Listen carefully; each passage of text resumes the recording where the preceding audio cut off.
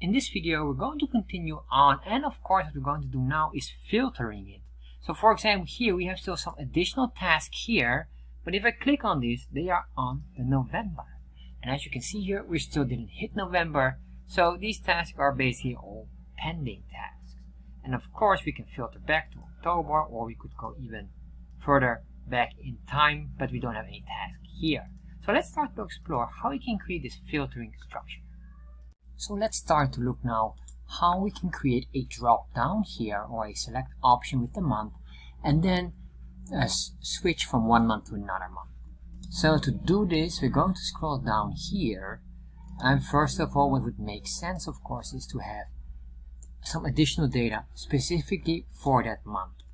In this case, this is very important. You have, of course, because we have the Y scale here, this must be in the proper order, or else these task number 6, or what is this, task number 7, 8, and 9, would move up here. This basically would not matter much.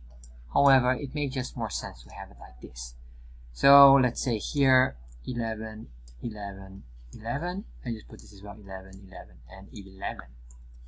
Let's save that, refresh. There we are. As you can see, if I refresh, you can see those values are moving all the way to the right side outside of the screen, because right now we only have to 31 October. If I move this, and you will see exactly what I'm talking about, if I cut out this one and put that in here, save that, refresh, you can see here now the upper one is task number 7, and then you can see the order just changes a bit, so it doesn't automatically sort them chronologically. So this is very important. Secondly, if you have here, for example, another task 1, save, then it will be matched on this one here, and you will see what happens. If you look at that, you can see here we have task 1, and the other one is basically on there. And maybe to see it very clearly, let's change that by this. Save, refresh. As you can see here, we have this task, and then we have another one here behind. Alright. Enough about this logic, but that's just important to understand. Let's undo all of that and put it back in here. So I'm going to save, refresh, and we have these 3 items. So what I want to do now is basically have a drop down where you can select the new month, and that new month will eventually reflect or update the chart here and show only that specific month. So I'm going to, before I even scroll down here, I need to go up here, and in here what I want to do is I want to create an input type equals month. And then I'm going to say slash this. Alright, we save this one, input type month. What we can do here is we're going to create a function, and this function should be on change. We're going to do something. We're going to say we want to filter or activate the chart filter. That's basically what we're going to do here. Then I'm going to say this as our what is this? The argument. This is the argument here, and this argument is a reference to this entire element. Alright, so now we have this. I'm going to copy this and scroll down here and create a new function all the way at the bottom. I'm going to say function here, and then of course not this, because here we have to put in what we call a parameter, and we could say here the month or maybe the date. That makes most sense, and it's quite descriptive. Alright, if I do a console log right now and just say date, you will see refresh. First of all, we have the input here, and open up the console log. Let's see here, 208. What is 208? I just want to make sure that we remove all the console logs that we don't need to avoid confusion. Alright, this works. Select here now. Let's select the date, and this is quite interesting because we get the year and the month that we can select, and we could scroll down here to next year, or etc, etc. So the moment I select, for example, November 2022, we will get the full element. So I want to avoid that. I want to get the value of the element, which is the value attribute. So in here, I'm going to say a dot value to activate the value attribute instead of the entire element. So now if I do this, look what we get. We get here the year dash month. And this is very important. So what we're going to do now is basically, what I want here to do is I want to grab that specific month and year, and I need to split them out. That's number 1. We have to split them out. And then afterwards, what we want to do is we want to get the full month from starting month all the way to the ending of the month. So we need to know if November would have 30 days or 31 days. Well, basically we know that, but the computer needs to understand the logic of that one. So once we have that, then we have a very nice filter system. So let's start to create one.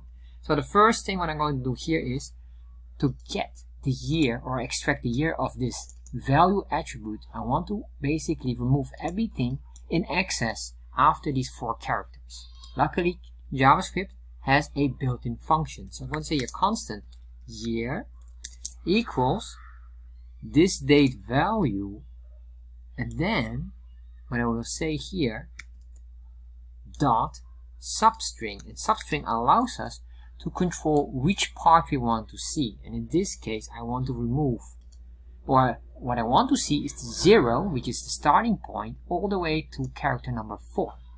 So we're going to say we start at the beginning and then we're going to end after the 4th character. So basically 4 characters being shown starting from 0, which is the very first character.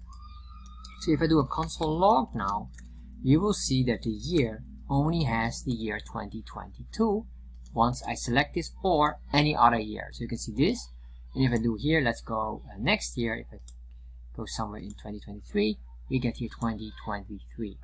This works all very nicely. And let's do the same for this one here. But of course here, I don't want to have the 4th character, I want to start at the 5th character or after the 5th character, and then 0 and 1, or whatever the month would be, 2 digits.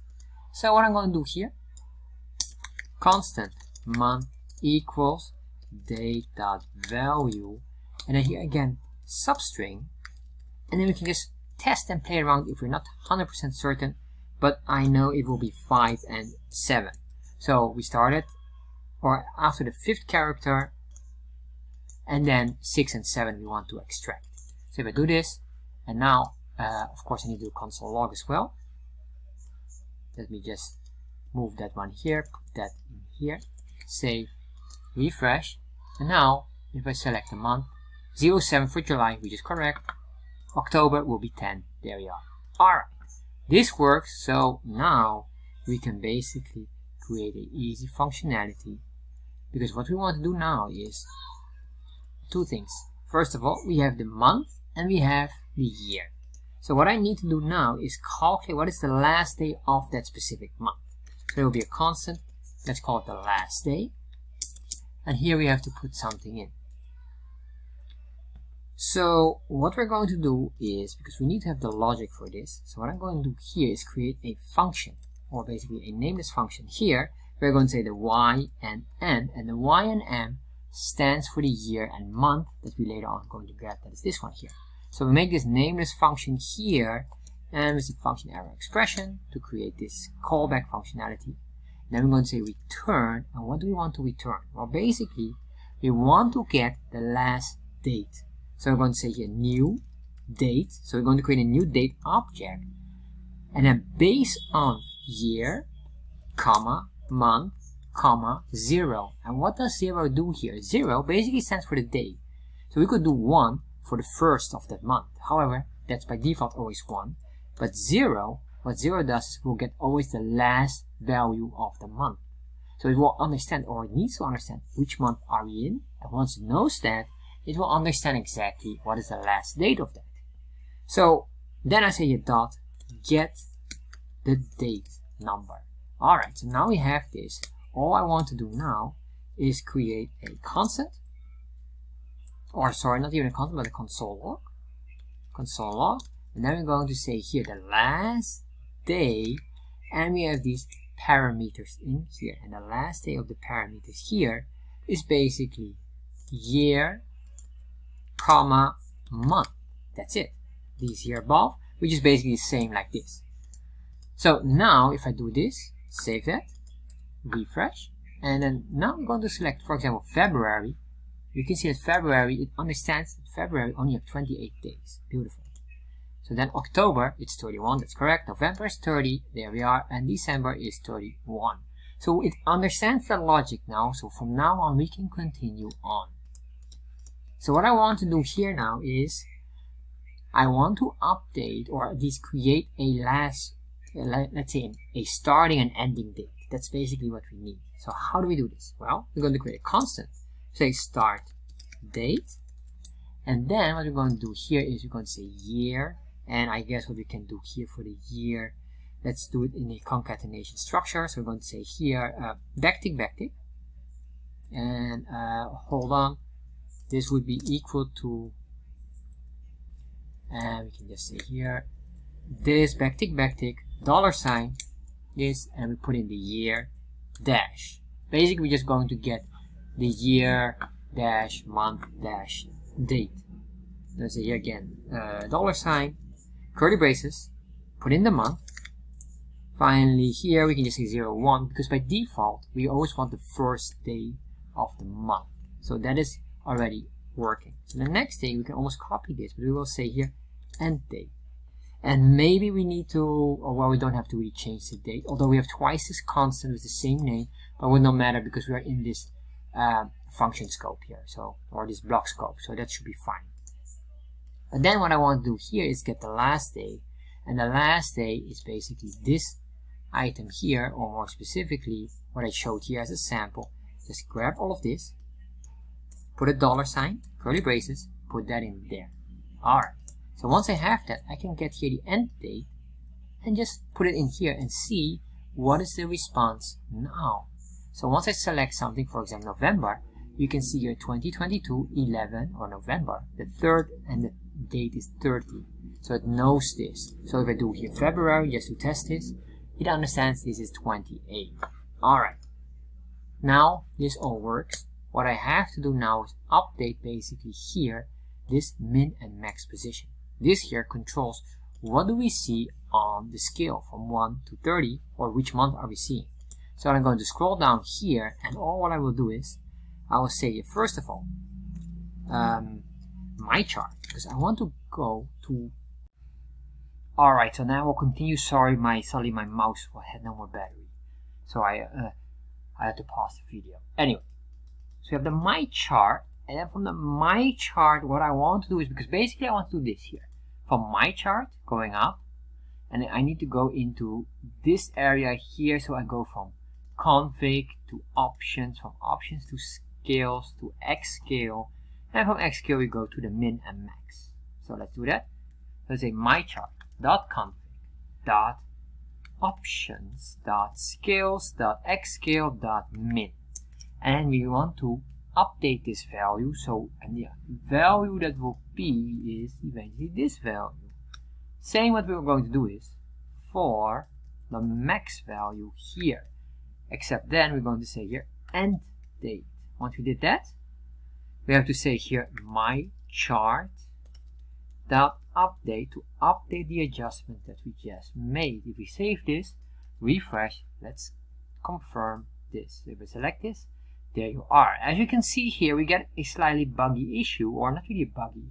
This is just a coding error from my side or from our side, because before we didn't consider that this would be like that here. However, now you can see here we get this here, and we have to fix that later on. Anyway, however, one thing is clear now. We have it working, so that looks quite nice.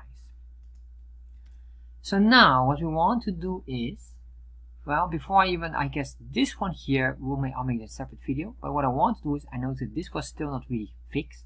Let's fix this, the weekly sales here, and maybe these two tips, as you can see here, they are sometimes to the left or to the right.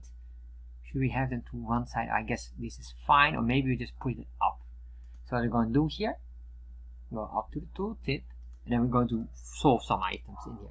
We will say here y align equals, oh, not like that, column, string value, bottom, comma, save, refresh. Alright, so that looks probably slightly better. As you can see here, it's slightly tricky with this one here, but this is a bit more better, so it doesn't block too much our bar here. Next, I want to remove this here, because the text here has no real value for us, and we could basically move the task down, but I will just leave it for what we have here.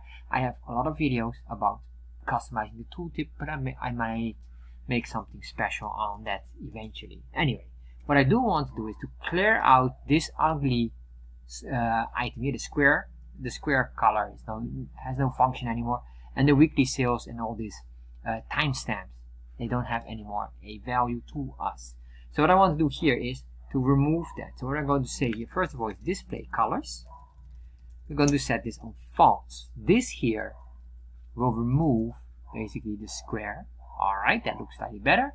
Now let's remove the weekly sales text.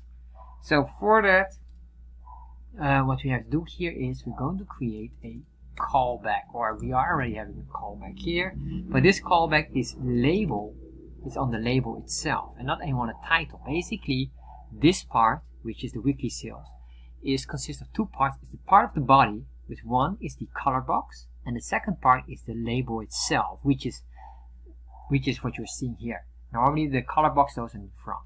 So we already removed the color box, so now the label is left in this in the body segment of the tooltip. So what we're going to do here is, I can just say CTX, that's fine. Make a callback functionality, put a comma, and then here, what I'm going to do here is, I'm going to say here, let's return nothing. That's it.